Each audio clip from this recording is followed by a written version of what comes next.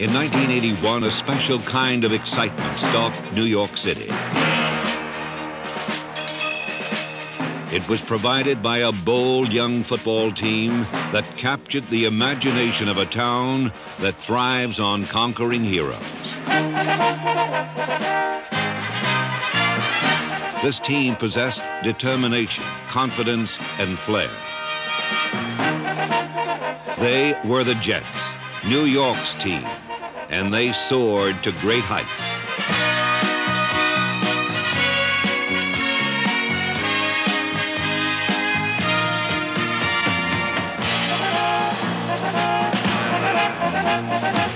By posting a 10-5-1 record that gave the franchise its first winning season since 1969, they recalled the glory days of Eubank and Namath. But this Jet squad sought to establish an identity for the present. I would like everybody to think of us as a winning team now. You know, you can live on the past, but not 10, 11 years. I mean, I think we should give something for the people to talk about now, right now.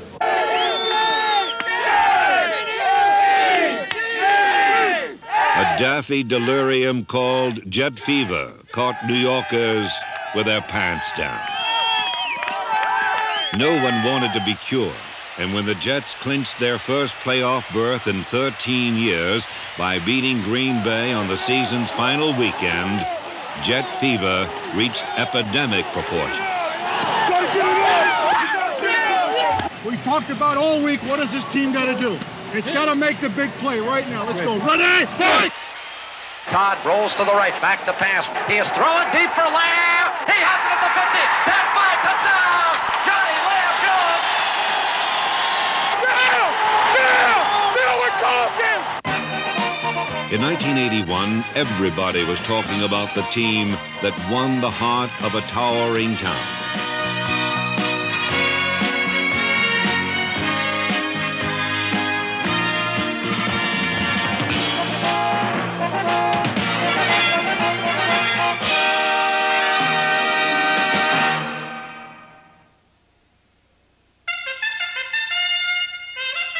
A team wears many faces, each representing a unique personality.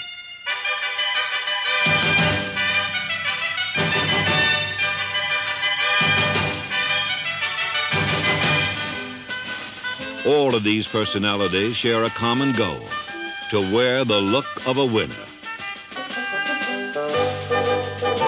But that look eluded the Jets in the season's first 3 weeks. After consecutive losses to Buffalo, Cincinnati, and Pittsburgh, the face of adversity stared at Walt Michaels' squad.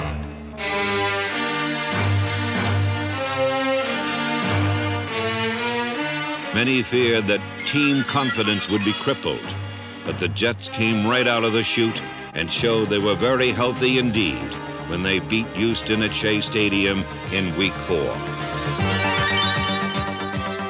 The Oilers were upended by a defense that forced 6 turnovers, registered a safety, and recorded 8 sacks. A 33-17 victory was also paced by Richard Todd's 3 touchdown passes. The following week in Miami, Todd's 4 scoring passes included a spectacular catch by Bobby Jones. A 28-28 overtime tie blemished the Dolphins' then unbeaten record and bolstered the Jets' belief in themselves. Week 6 and 7 brought home victories over New England and Buffalo. The offense and punter Chuck Ramsey helped beat the Patriots. 4 straight weeks without a loss marked a turnaround that secured team unity and produced a confident outlook. People have, come up against the Jets and considered it a win without even going out to play the game in the past. And they can't do that anymore. We're a team to be reckoned with, and it makes it fun to play. Joe Klecko's unbridled energy allows him to stand tall among the human skyscrapers who dominate his position. I'm short, really. Most defensive ends in the league are an average of 6'5" and over. When them big guys come out there and look at that little guy out there they're going to play against, you know, they kind of chuckle a little. But Klecko had the last laugh, as his 20.5 quarterback sacks were an NFL high in 1981. His strength turned pass blockers into minor annoyances. Klecko made the Pro Bowl and attained superstar status as well as cult status among jet-fevered fans who appreciated his rough and tumble style. That same style was displayed by tackle Marty Lyons, number 93, who was quick to stifle the run and also recorded 6 sacks. Tackle Abdul Salam, number 74, earned 7 sacks.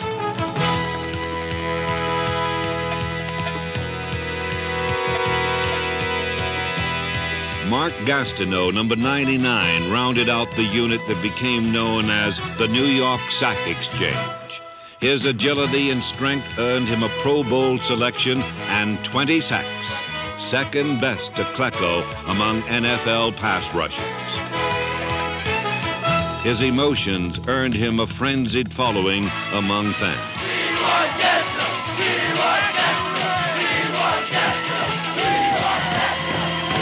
The Sack Exchange established a raging bull market for sacks.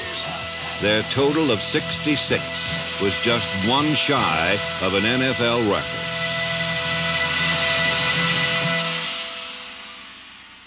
The defense was also ignited by linebackers Greg Buttle, Stan Blinker, Ron Crosby, and number 56, Lance Mel, the team's leading tackler. Mel brought lofty hopes of running against the Jets down to earth.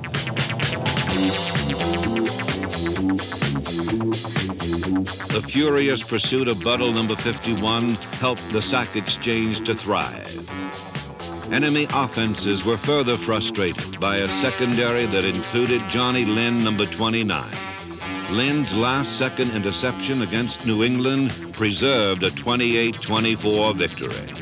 Jerry Holmes, number 47, also made his presence felt.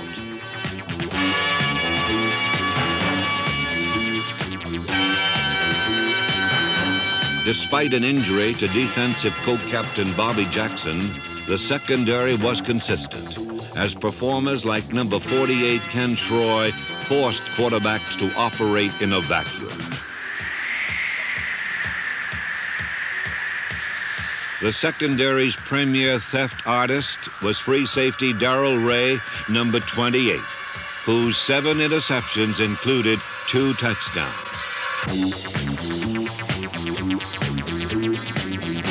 In only his second pro season, Ray became the Jets' all-time interception return yardage leader.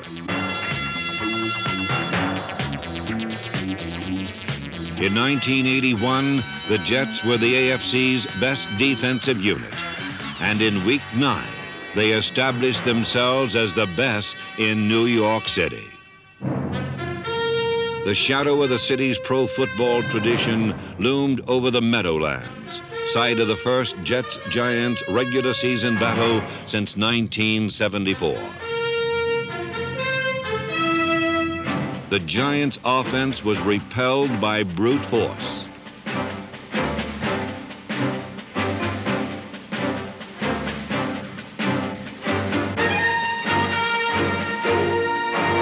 Pat Lay personally accounted for 14 points in the 26-7 victory, including 4 field goals in 4 attempts. The game's lone offensive touchdown came when Todd connected with number 85, Wesley Walker. Jet fever had spread across the Hudson, and Giant fans suffered an adverse reaction. Defense dealt them the final blow. Back the pass goes Sims. As time fires, intercepted by Ray at the 40. He's at the midfield. He's at the 40. The 30. Sims the only man who can get him. He cuts back inside. Sims trips him up, but Ray's still on his feet to the end zone. Touchdown! Touchdown, Darrell Ray! He intercepted it, broke tackles, went to the end zone, some 60 yards, and the Jets are going to beat the Giants. The win evened the Jets' record at 4-4-1 and entitled them to be the talk of the town.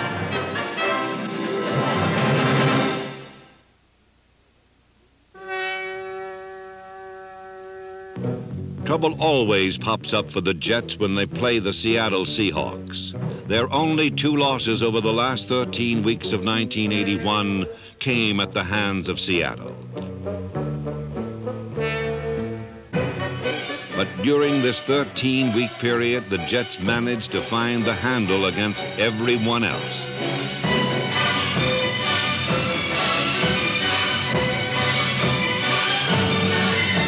They maintained a firm grasp on AFC East foes with a 6-1-1 mark that was the division's best.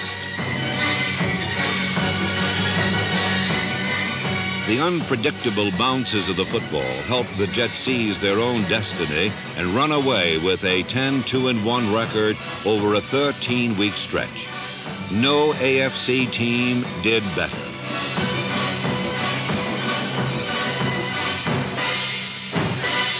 But chance had little to do with the success achieved by the Jets' offense, and success began with an imposing line. In his 15th season as starting guard, Randy Rasmussen set an all-time club record for games played. Center Joe Fields was named to the Pro Bowl for his ability to protect the quarterback in any type of situation.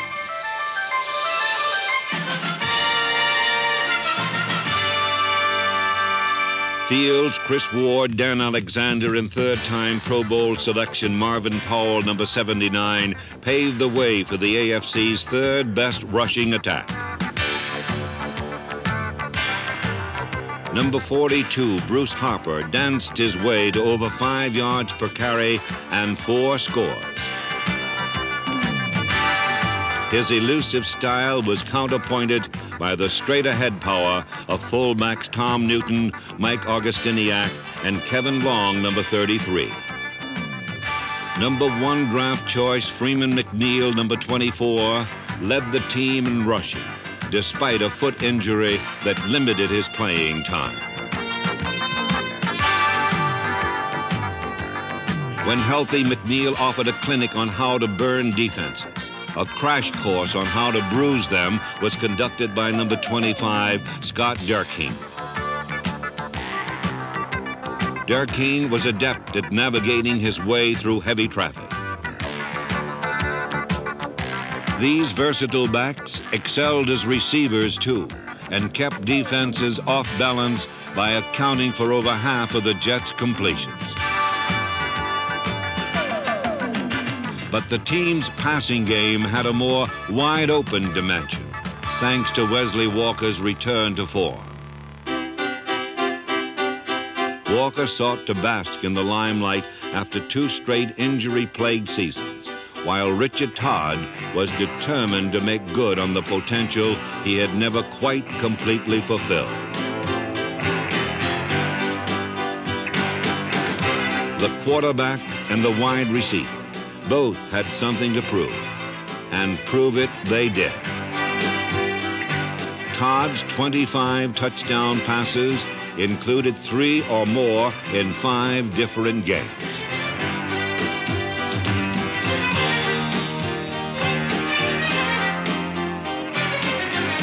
With a career-high 9 touchdowns, Walker was what he's always been, pure poetry in motion.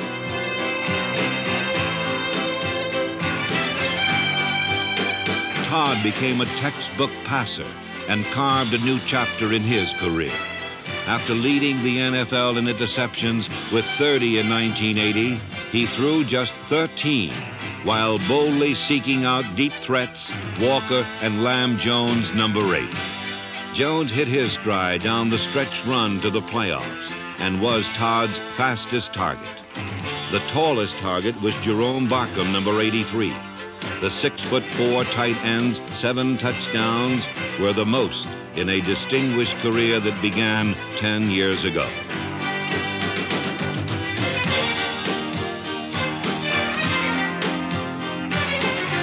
This core of talented receivers, including Derek Gaffney and Bobby Jones, enabled Todd to compile impressive statistics. But there was more to his resurgence than numbers. There was also courage. and courage allowed him to banish the clouds of concern about his ability to lead the Jets from behind. In Week 12, Todd played against first-place Miami despite cracked ribs and a sprained foot. 4 sacks intensified his pain. But with the Jets trailing and only 3 minutes left to play, Todd began a masterful 77-yard scoring drive in which he hit 7 different receivers.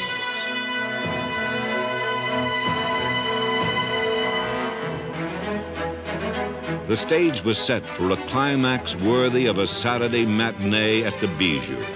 These fans are on their feet. 21 seconds remaining as Todd is back to pass. He's looking into the end zone. As Richard Todd fired into the end zone, and the Jets have a touchdown. Jerome Barkham. What a fitting way for this game to end. I'm telling you, the Jets are just in the end zone now, all over each other, and they deserve to be happy, and they're for real. Richard Todd had brought the Jets into the division lead. The promised land of the playoffs lay ahead.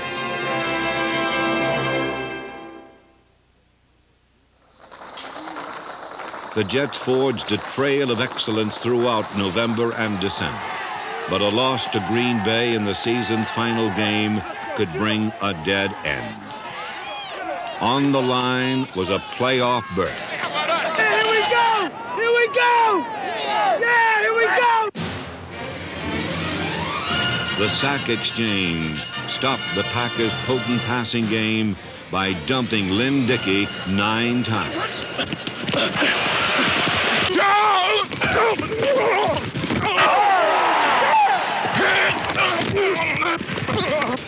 Just keep holding, we're gonna score. Come on, Richard, take him in, baby, come on! Todd's 47-yard strike to Lamb Jones was the first of 2 bombs that keyed a 28-3 victory. Todd back to pass, throwing deep to Wesley, all alone, he has a touchdown. Wesley Walker on play. New York had its first playoff team since the 1969 Jets. By embracing the principles of patience and hard work, Walt Michaels had instilled the Jets with a winning habit. After so much sacrifice and so much work and preparation, man, it's great. I tell you, I've never been in the playoffs before. I never played on a team that was over 500. Really, yeah, and it's a good feeling. Can't believe it after all those years of just finishing out the season, to finally have, to finally know the season's over and you got at least one more game. A misty, rainy afternoon at Shea provided the backdrop for a game that no football fan will ever forget.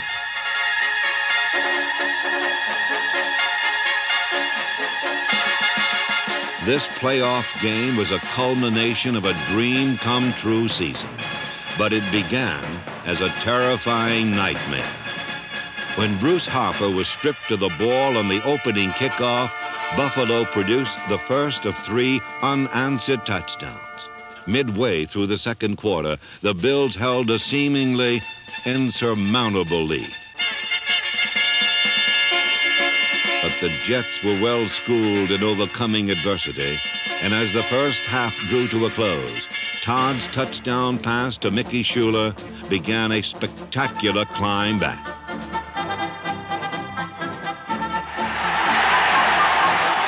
In the second half, the Bills produced an early touchdown that increased their lead to 31-13. But the undaunted Jets responded with a series of counterpunches that wore the Bills down. In the final period, the Jets cut the deficit to 4 points by scoring 2 touchdowns, including a 30-yard reception by Bobby Jones. This duel in grime and grit also saw the defense lend a hand to the comeback effort. The crowd lent its voice. Defense! Defense! Defense! Defense! Though hobbled by a bad ankle, Joe Klecko led a tenacious pass rush that bogged down the Bills. And Greg Buttle's second interception of the game was one of 3 second-half Jet fests.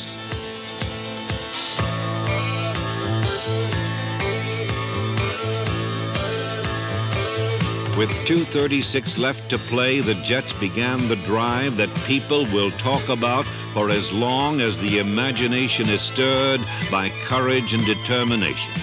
Todd led the Jets from their own 20 to the Buffalo 11, and Shea Stadium rocked with anticipation.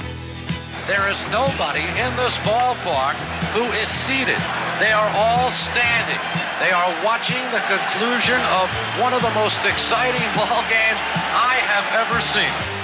The Jets trail 31-27, 10 seconds remaining. The season riding right here. Third in the season. But in a sudden instant that seemed like an eternity, it all came to an end. Todd looks toward the end zone to Gaffney, but the ball is intercepted. The season is over.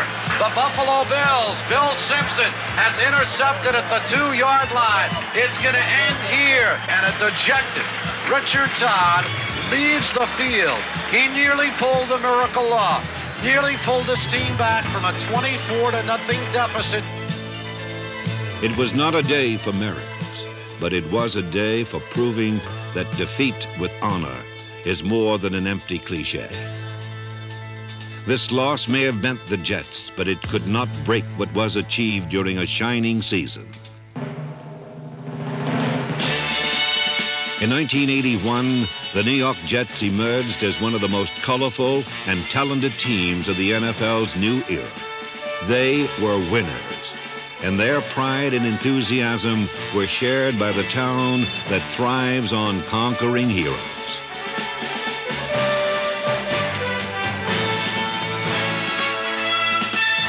The Jets, New York's team, a young and exciting team that promises to be the talk of the town for a long time to come.